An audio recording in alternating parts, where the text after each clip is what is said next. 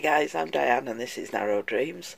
So for any of you in the UK, you will know that recently we've had a lot of very stormy weather. It's currently 6:20 in the morning. I've been up for about half an hour because again it's quite windy and it can be quite difficult to sleep when it's windy. So I thought I'd just do a bit of a video on what it's like living on a narrowboat when the weather's not too great. So I haven't done any videos recently, partly because I've not been feeling great, and partly because we've not really been doing anything interesting. You know, the weather's not great, we can't get out and do much. And so there's only a limited amount of stuff that you can talk about that you'd want to watch, really. So, you know, this is why I've not been putting too many out.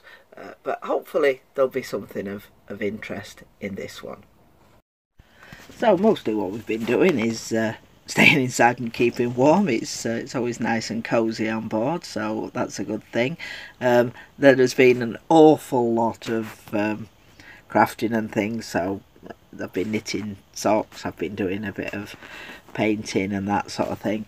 But another downside of narrowboat living in the water is the pets find it more difficult to get out, so this is what they tend to do all day, really, just to lay about.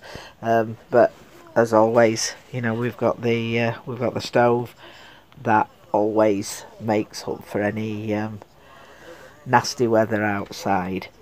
So it's, as I say, it's always cosy and warm on board. But as you know, we've had Kiara and Desmond recently. You can see the wind on the water here. Hopefully you can hear a bit of it as well. And as I said earlier, when you're on a boat, it really does make quite a noise, as well as the roaring of the wind. Obviously you've got the water slapping up against the hull. When you first move on board, you think you're sinking when that first happens. Obviously you're not, it's just the water on the hull. But it is quite noisy inside. In addition to that, you've obviously got the rocking of the boat, which, you know, sometimes it rocks violently enough to actually wake you up. So as I say, sleeping can be quite difficult in quite stormy conditions. But on the other hand, when you're not trying to sleep during the day, I actually quite enjoy it.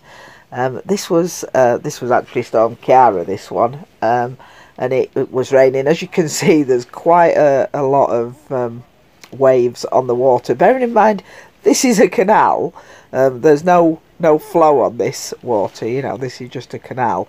And it was raining quite badly, and I thought, well, it's not going to get much worse than this. And then this happened, so it did get quite a lot worse. But as I say, you know, I do quite like a storm, and if you're not trying to sleep, then it's fabulous.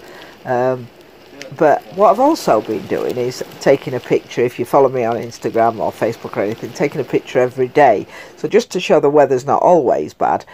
This is what it's been like throughout January. And what I do, I just take a picture from the front to the bow. So whatever it's like, that's what we get. And if it's raining, I go out. If it's sunny, I go out, whatever. So this was throughout January, between about 8 and 9 in the morning usually. So I hope you've enjoyed watching this very short video, and I'll see you next time. Thanks for watching. Bye.